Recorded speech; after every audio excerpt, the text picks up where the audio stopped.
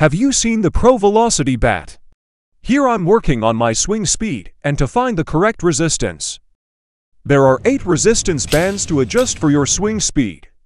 The goal is to hear a double click, which is the barrel extending to the end and then retracting back. That double click sound tells you that you are not casting out the ball and the resistance is right. This is now for bands and starting to sound better.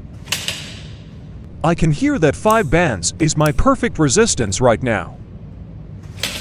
6 bands is a little too much resistance as I only hear 1 click. So now I'm going to go back to 5 bands and take some hacks on the tee. My favorite part is hearing the feedback, but also being able to take real soft toss and tee swings.